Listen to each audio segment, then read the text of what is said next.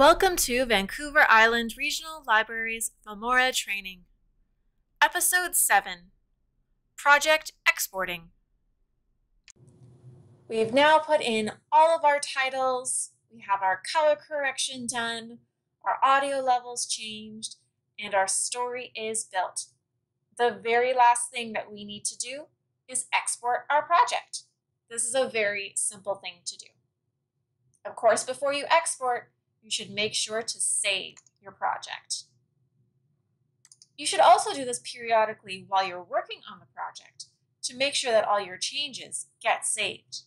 All that we have to do is select Export. You can choose to export locally, like to your desktop, to a device, like a phone, to YouTube, Vimeo, or a DVD. We'll select locally. The first thing you'll need to do is select the format that you want to save it to. MP4 is typically the best format. You'll be directed to choose the name of the file. We'll change this to Wintertime Suet Spread Video. And you'll also be selected to where you want to save it. This could be your desktop and your documents, just about anywhere. The resolution, frame rate, size, and duration will stay static. If you need to reduce the file size of the video, select Settings. We'll have to change the resolution in order to reduce the file size.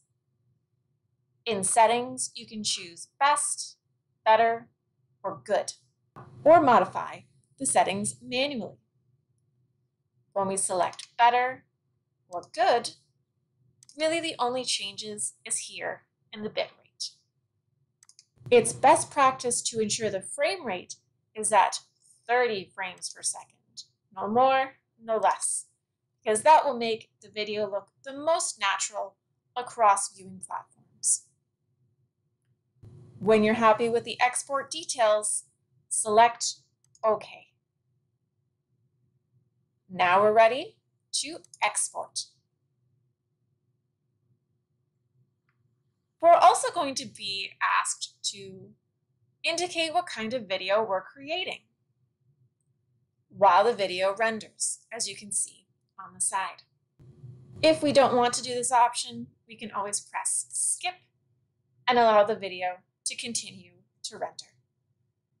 This will take a little bit of time, but that's okay. If you need to fix something in your project, you can come back here to the project space and change things around and make another export whenever you need. All that's left now is to share your work with your audience on YouTube, Facebook, or whatever platform you desire.